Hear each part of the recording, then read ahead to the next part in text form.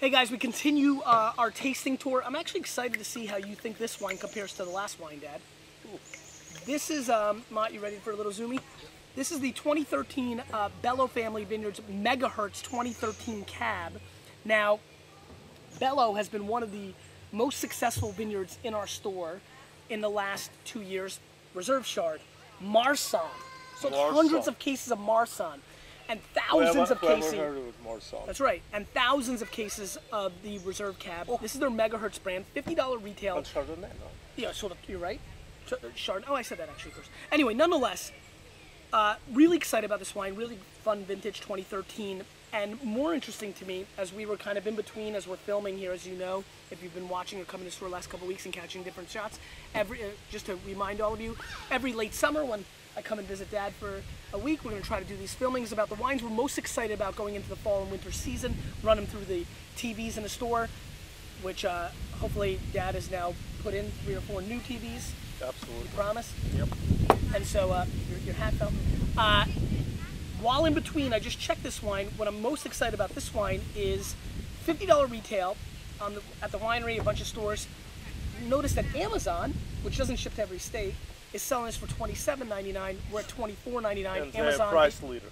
The best price leader in the world, kind of speaks to our pricing advantage, which I'm proud of, which you started as Shoppers Discount Liquors, and I feel like that has been a backbone. And for the record, Wine Library name I came up with. Yeah, absolutely. Yeah. Everybody gave Gary credit, but well, they gave me the credit because I was instrumental in the building of the brand.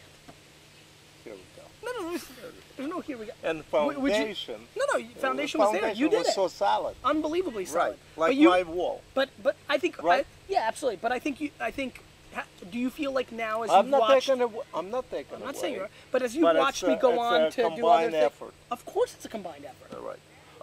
Father and son. Yes. And I always put father first before, business. You put being a father first. Yeah. Which is why at 22 you allowed me so much autonomy to make decisions. Well, the first decision you made to move Sebastiani 1.5. We have a great...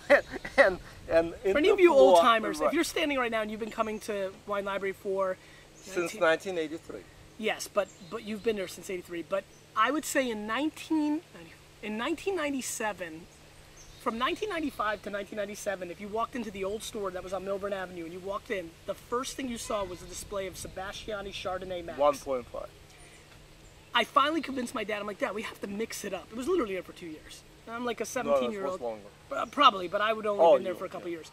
I said, Dad, we have to mix this up. Finally gave me the green light, which was amazing. When I moved the display was there for so long. Right. The cardboard, the bottom case. I couldn't. It was indented in the tile. Yes. In the tile. It was unbelievable. I wish I have an iPhone because now I take all sorts of pictures.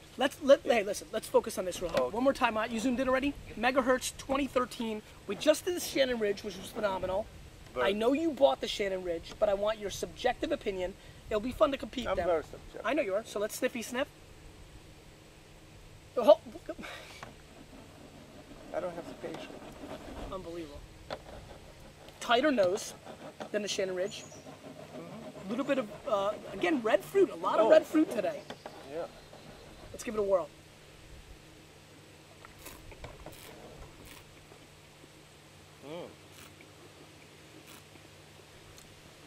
It's a little bit lighter and sweeter. It's nice. It's got a lot more fruit. Yeah, it's nice. It finishes harder though. Not to me. Really? To me, it finishes with really dark tannins. I'm surprised it's so much dark fruit. Unless I killed my... There's a Bordeaux-like characteristic here. Almost like Madame. Oh, we got some Bordeaux coming. I know, we have some great Bordeaux coming. Well priced. A lot of cases though. I like it. You like it because it's super balanced. So, this is extremely well made. Chocolate, coffee. Right, Hershey's. This is really well made. I like it. This winery really makes good wine. Very, very nice. Really strong stuff. Now? Really strong stuff. $24.99. Really strong chocolate, cedar, classic Cabernet. Really reminds me a little bit more of, you know what it really reminds me of? This is very old school. This is a little wine nerdy. I have no idea if anybody's going to know what I'm talking about here. But there used to be a winery that I loved very much called Saddleback.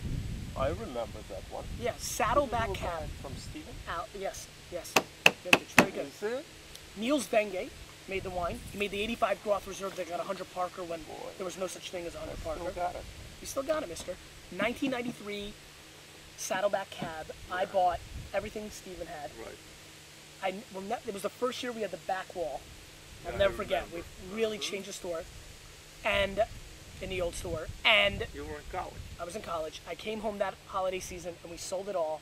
I got a 92 or 93 Spectator, something like that. And this reminds me a little bit of it.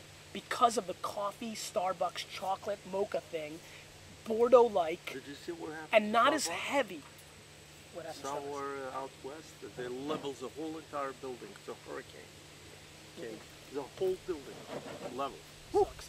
Well structured, $24.99. I think this is a steal of a wine at this price point.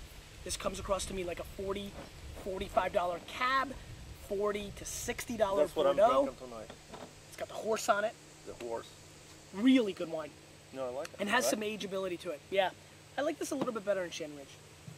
It's different. It's different. It's different. Both very good. I like the chocolate cocoa, Bordeaux, little bitterness on the, you know? I like it. It's a ting lighter than Shannon Ridge. Yes. It's a little lighter. I think, you know what, Shannon Ridge, you put away, and you drink it in 5, 10 years even, it's going to be like... I think this is far more complex, though, on the finish. Like, a lot more complex, which I think is interesting to me. Yeah, good wine. Right. Good wine. Yep. All right, now we have a doozy to end it up with. All right, we'll be back with the last wine of our fall and winter wines to pay attention to series.